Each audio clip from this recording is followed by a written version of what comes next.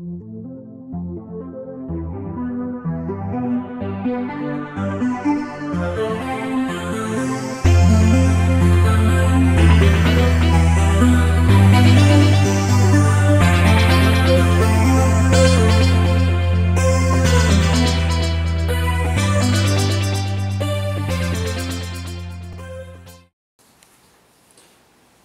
who has studied family history has run into the issue of conflict in records. This happens constantly, and it's a great deal of agony to any of us who are doing this kind of work.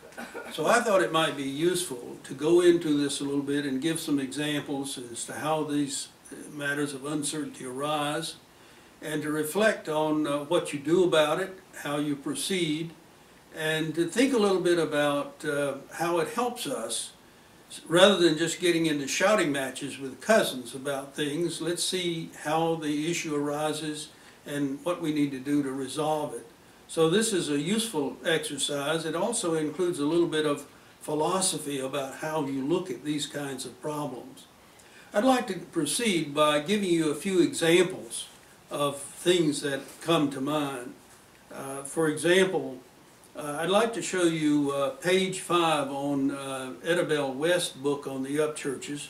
And in this book on page 5, she commits some sins. She made some assumptions. And this has been circulated very widely, and a lot of people have become confused by this. But if you'll have a look at this, you'll see that I've made some notes on it that illustrate the problems. For example, she gives an outline of the Upchurches that she thought started in 1502 with John Upchurch, who died on that date, going down through several generations and finally reaching Richard Upchurch, who was her ancestor. And along the way, she talked about Michael Upchurch, who came from England, and his marriage to someone named Francis. So let's look at a couple of errors that she made. And let's not be too hard on Edabelle, because you and I both made errors, so we need to be tolerant. First of all, she says that Michael was born about 1620. Well, we later learned the more likely date was 1624. She says he came to Virginia about 1650. Well, more research later on proved that he came about 1638. In a more serious vein, she reported that he married Francis, and that she concluded that the last name of this Francis was Delkey. We've since proven that that is not the case at all, but a great many people have accepted her proposal, and you'll see widely recorded that Michael Upchurch I married Francis Delkey, which is not true. Now, if you go back a little further in history, you see that she was reporting on the father of Michael Upchurch.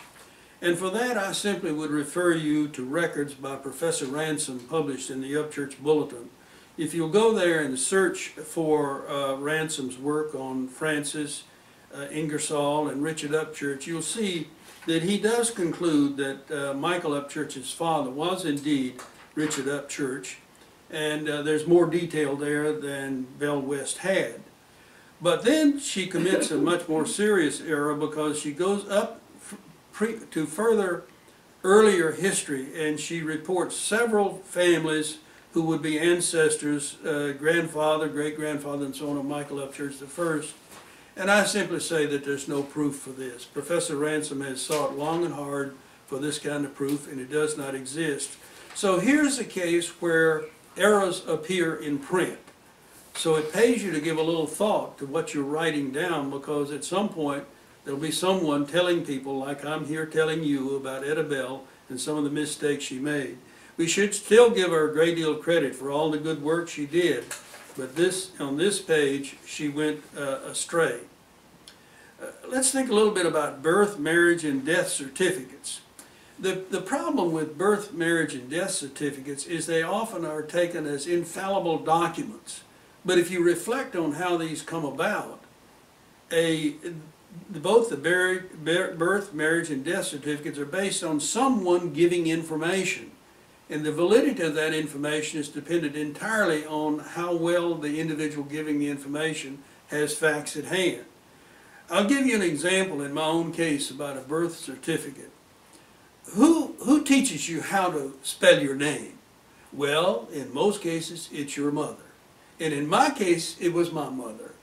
My full name is Robert Philip Upchurch, and for some reason she chose to call me by my middle name, and that has always been the case. But she taught me to spell it P-H-I-L-I-P. I grew up as a kid thinking that's the way you spell my name. But somehow after I got to the university, it became necessary for me to have a birth certificate, and I acquired my birth certificate, and you know what? My name has got 2 L's in it.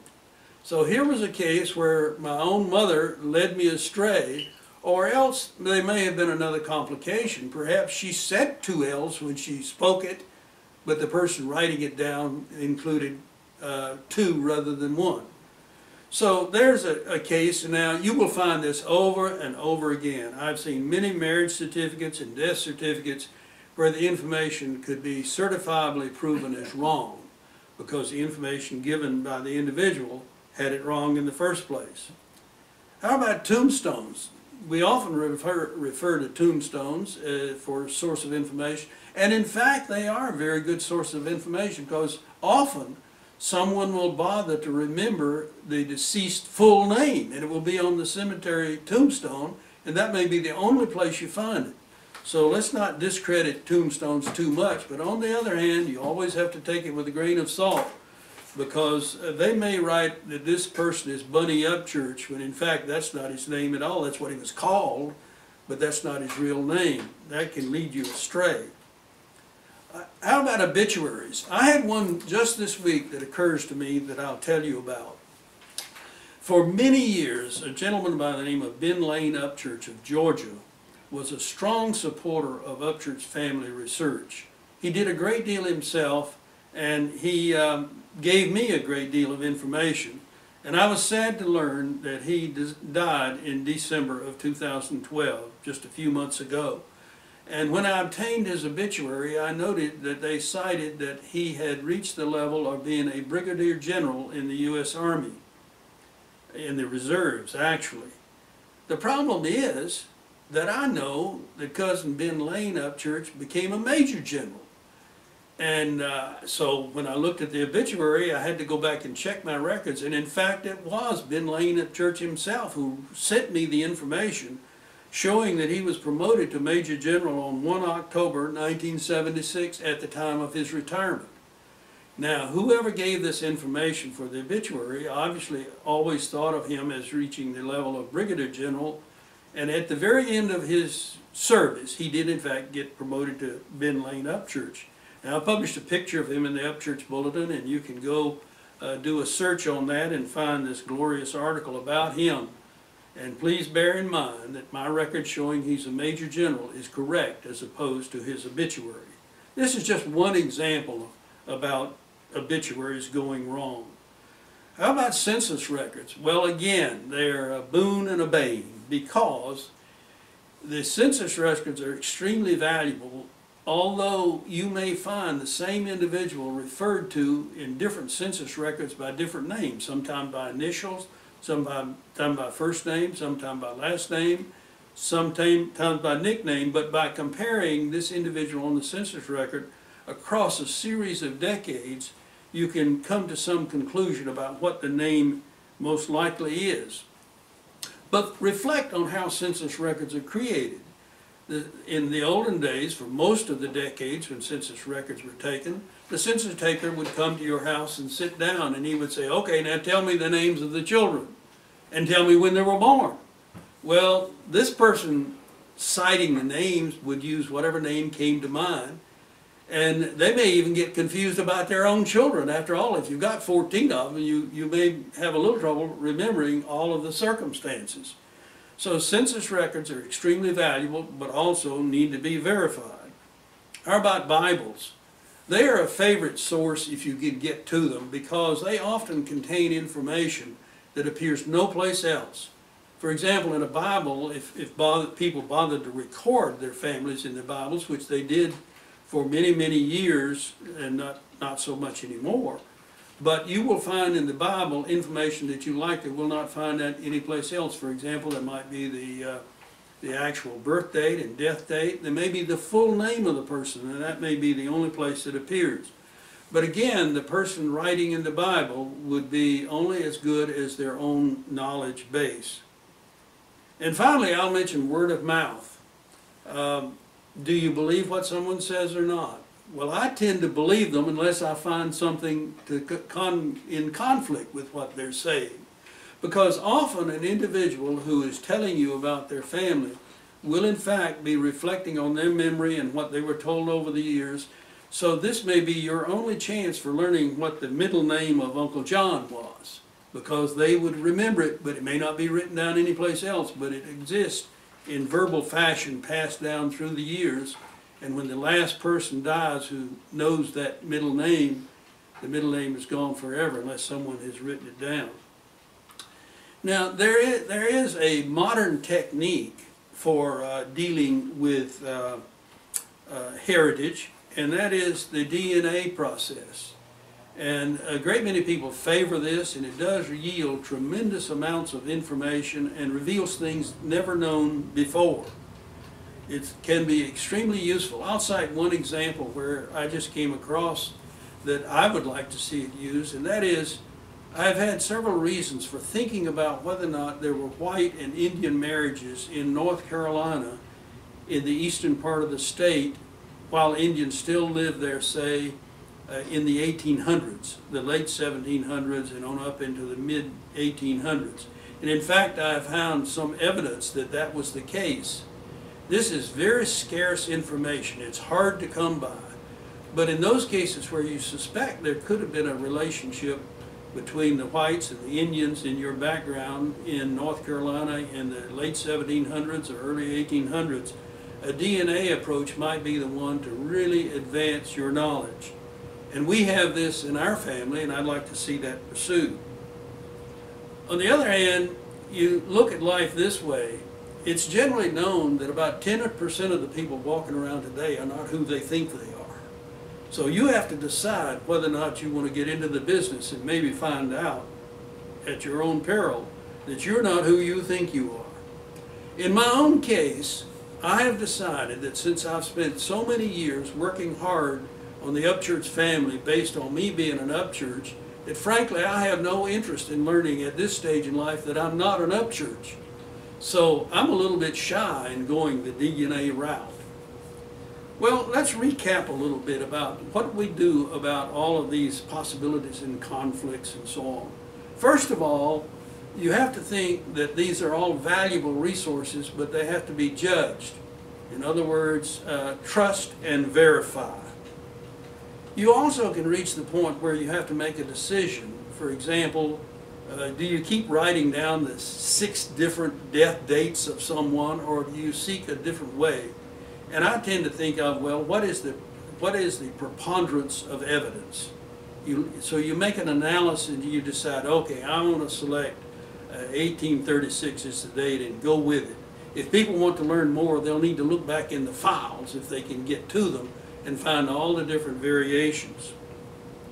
There's also a matter of family preference. I'll give you an example I have run into recently, and that is back in the early 1800s, there was a man named Stevens that came to North Carolina and settled in the community where my people were eventually to live. And he spelled his name S-T-E-V-E-N-S. Well, subsequently, somehow the family began to see the spelling S-T-E-P-H-E-N-S. And someone said, well, a lawyer wrote his will and they used the wrong spelling. But I don't believe that. There must be some other reason. At any rate, whatever the reason, we come down to the mid-1950s and we find descendants of this individual in the same family, siblings, some spelling their name with a V and some with a PH. And I had to do some writing about this, and I'm afraid I may have offended someone in the family because I even brought up the subject. Because some people in the family probably say, we really all need to go back to spelling it with a V, and other people says, forget it, I spell mine with a PH. So, you know, there are family preferences, and you need to be sensitive to their perception. I would end with one final thought about family history and accumulating records, and that is that you just need to take responsibility for your own family history. If you're getting information that other people are giving to you freely and they've done their best job of accumulating information, you may find some conflicts, but it's not up to you to blame all those other people. You just need to make a judgment. Now, if you really want to get closer to the fact and you want to hire a professional genealogist, you can go do that, and that professional genealogist will probably still have conflicts to report to you, but they may be able to give you a preponderance of evidence report. But in the end, it's up to you as an individual to look at your family history and decide, here's the way I want it portrayed. And if you want to, you can put footnotes in as to other possibilities other than what you have written. I think we just have to look at it as a big game that we play, looking at all the possible resources, picking them out, comparing how they stack up against each other, and finally making a decision which is the right way to go. I hope you'll be encouraged by this rather than discouraged, and I look forward to talking to you more later about other aspects of Upchurch family records.